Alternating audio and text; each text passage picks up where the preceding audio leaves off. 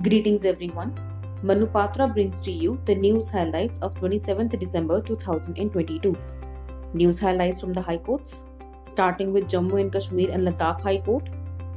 The Jammu and Kashmir and Ladakh High Court has held that a person is not entitled to challenge the constitution of the inquiry committee after finding that the result of the inquiry has gone against him if he participates in the inquiry proceedings without any objections.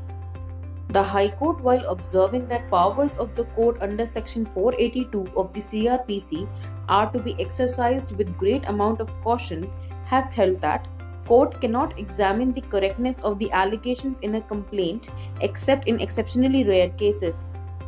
News highlights from other high courts in the country.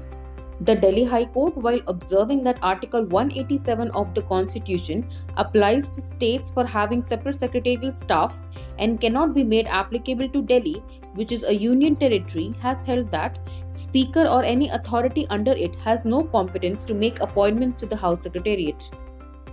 The Bombay High Court has observed that despite Section 228A of IPC and repeatedly telling advocates that it is an offence to disclose name of rape victim, which is punishable with 2 years, the name of prosecutrix is disclosed in the petition and imposed costs on law firm that drafted the petition.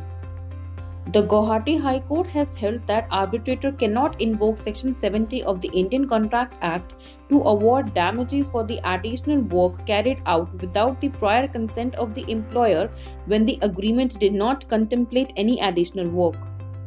The Gujarat High Court has held that it would be quite contrary to the concept of personal liberty enshrined in the Constitution that any person should be deprived of his liberty upon only belief that he will tamper with witnesses if left at liberty, save in the most extraordinary circumstances.